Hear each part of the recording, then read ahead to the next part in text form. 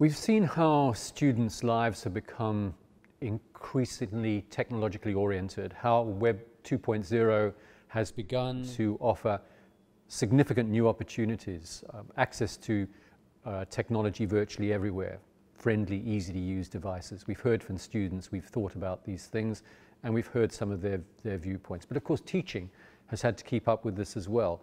There's been a huge rise in educational technology, new apps becoming available all the time for students to use. The teaching workspace is becoming more and more complicated, more and more enriched by new forms of digital technology.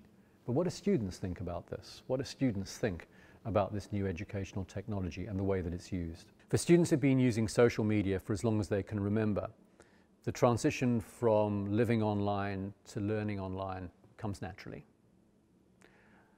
But at the same time, these students have some particularly interesting points of view about what this transition means to them and about what learning online in colleges and universities is about.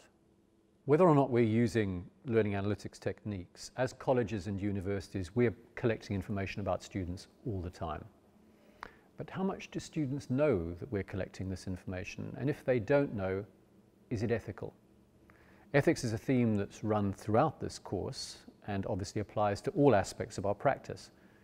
Here, though, we're particularly interested in students' views on the ethics of collecting information about them, information that they might not necessarily know that we're collecting.